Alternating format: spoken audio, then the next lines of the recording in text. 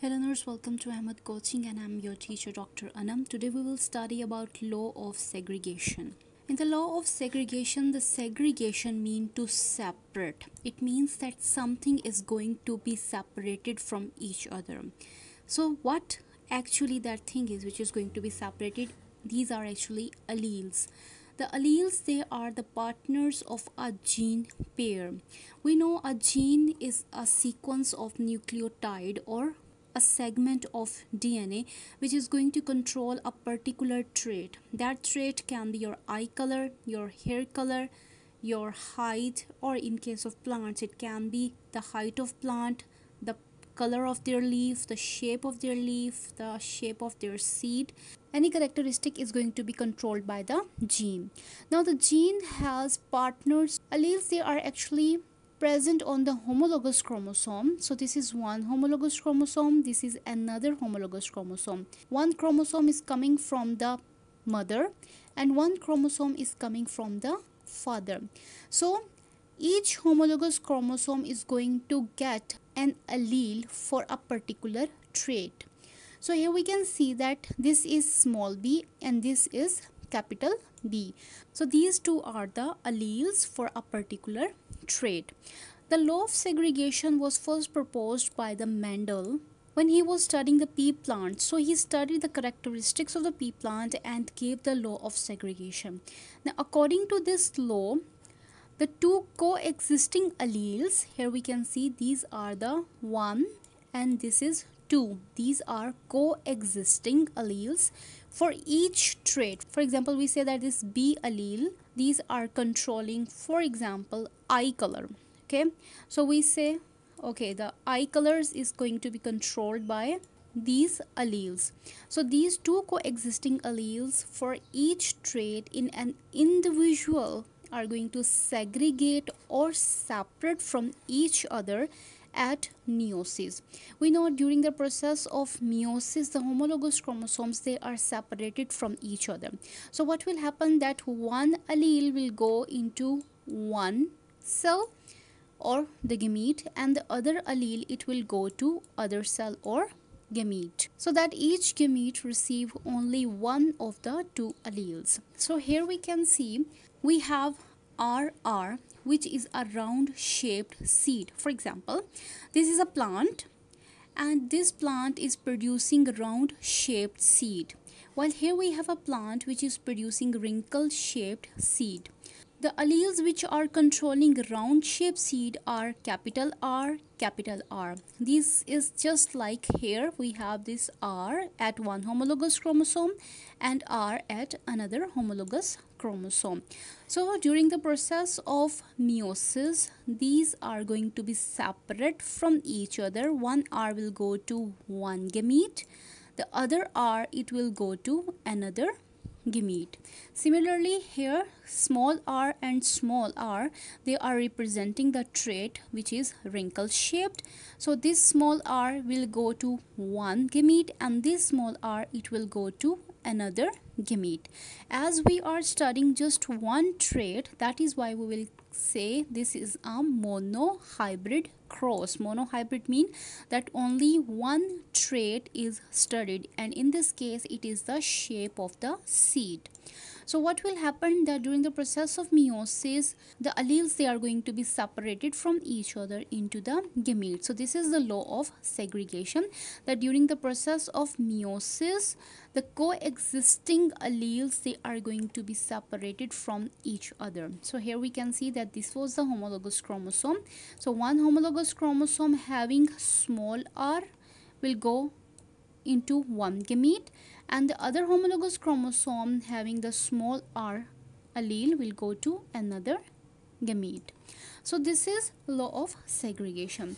Now what happened, that alleles, they unite again at random fertilization of gametes when zygote is formed. So for example, we have this female plant and we have this male plant. They both are producing their gametes. Now in the random fertilization, what is actually the random fertilization? That the gamete, out of these two gametes, any gamete can fuse with any of this gamete.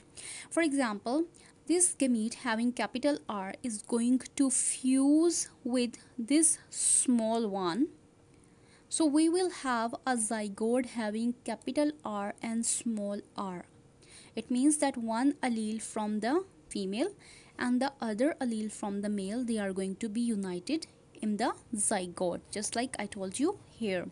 So this is going to be another plant. Similarly, this gamete, it can also fuse with the second gamete, because this is a random fertilization, so they can randomly fuse with any of the two gametes. So we will have another plant having capital R and small r characteristic.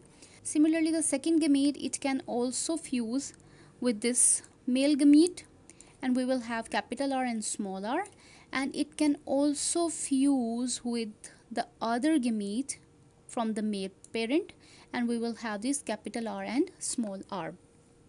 Now the one thing is that here we have this F1 generation, while this one was P1 generation. P1 mean that parent generation, and this is F1 generation. It means first filial generation. It means that from the parents, the first generation which is produced is known as F1 generation.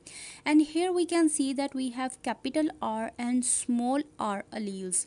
When there are two different alleles for one particular trait, we will call it heterozygous, and if both the alleles are same, we will call it homozygous. Homo means same and hetero mean different. As we can see that all these plants, they have the same allele combination, so all these plants, they are going to be round shaped plants. So if I take just two plants, one plant from here and the one plant from here, and then I cross these two plants, what will happen? Again, the gamete formation will take place by the process of meiosis. This one allele will go into one gamete, the small allele will go into another gamete. Similarly, for this plant, this capital R, it will go to one gamete, and this small r will go to another gamete. And then again, the random fertilization, it will take place, and we will have the capital R fusing with the capital R. This is from one parent and this is from another parent, and capital R fusing with the small r. Similarly, the small r fusing with capital R. Sorry, here we have capital R and small r like this. And similarly, the small r is fusing with the small r. So we have homozygous combination here. So we can see that this combination and this combination are same, so we will have round seed, as the round seed is a dominant trait, and again here capital R, it will also be a round seed. Here capital R means it is going to be round seed, while two small r means that we will have the wrinkle shaped seed. So in the F2 generation, we are going to have the phenotypic ratio of 3:1. Why 3:1? Because we have 3 round shape and 1 wrinkle shape seed or plant. So phenotype, it represents the traits or appearance, so we will have 3:1 ratio. But if you talk about the genotypic ratio, it means that allelic combination. We can see that we have only one capital R combination, while we have two capital R small r combinations, and we have only one small r combination. So we will have 1:2:1 genotypic ratio. So that was all about the law of segregation. I hope this lesson is clear to you. If you still have any question, you can ask me in the comment section. I will see you in the next video.